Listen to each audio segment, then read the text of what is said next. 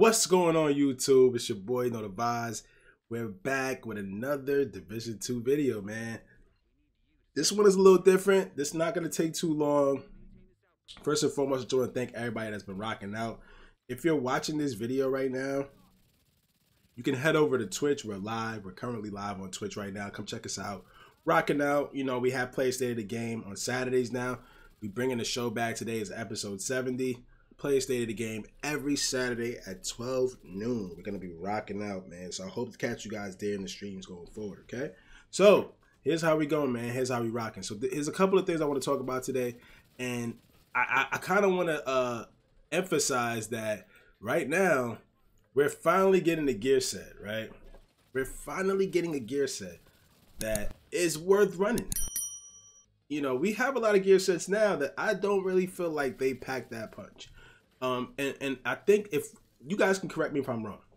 I don't really use skill gear sets. I know people love rigor, but for me, I think the best gear sets right now are Hunter's Fury, and then you have True Patriot, right?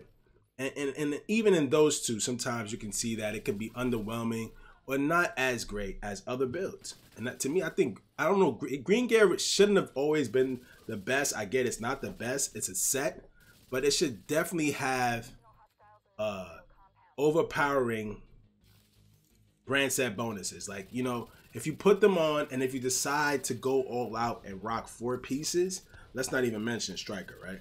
If you decide to rock all 4 pieces, it should definitely give you something that's worth the punch, right? So today we're going to break down the Heartbreaker gear set. To me, this is my humble opinion. I do believe that the Heartbreaker gear set will be the best gear set in the game.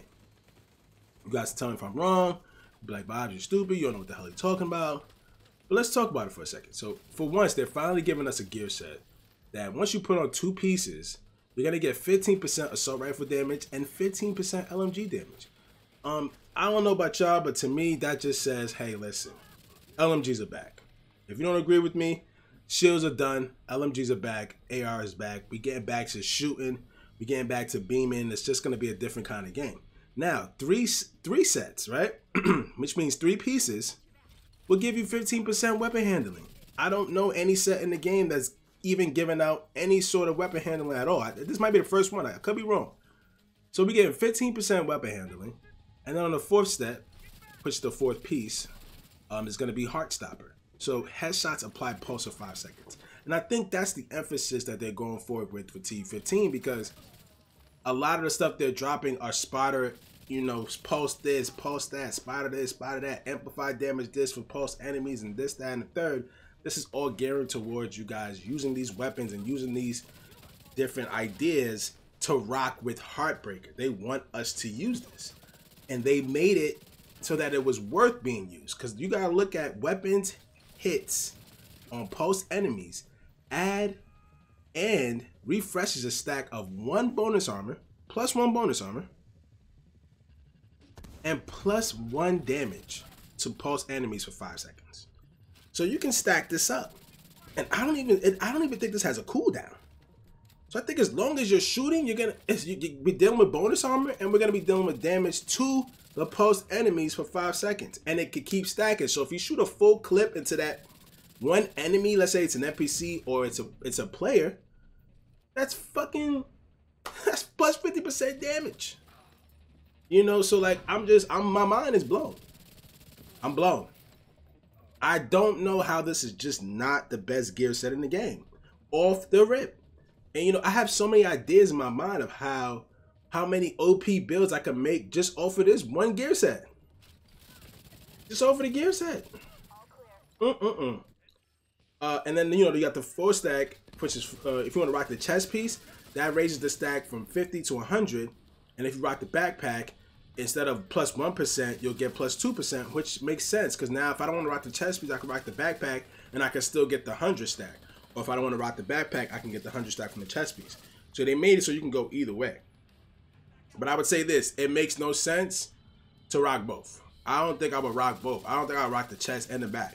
I'm looking at the stacks like, all right, you get a 100 on the chest, and then you get the plus 2 when you can just rock a chest piece talent like Perfect Spotter, you know?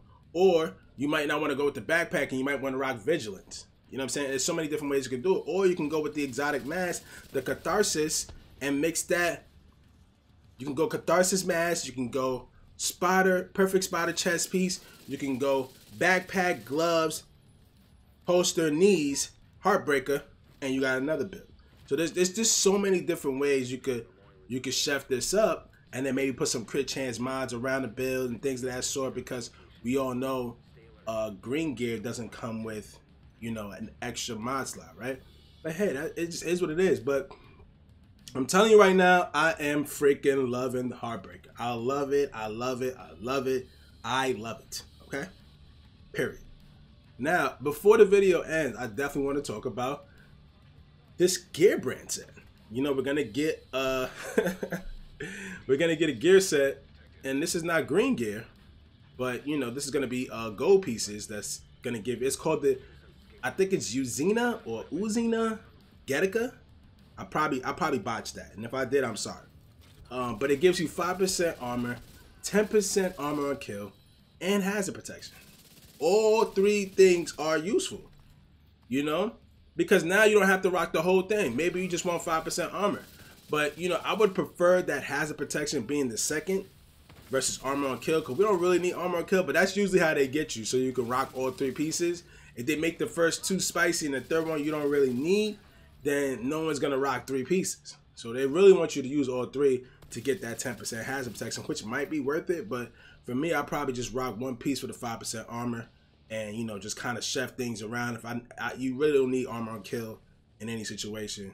Armor on kill builds are cool, but there's so many other builds that's better than that. But yeah, man, that's my thoughts on the video today.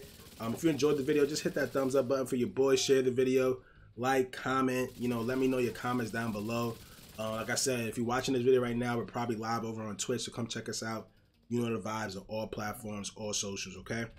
And I'm out of here, y'all. Peace.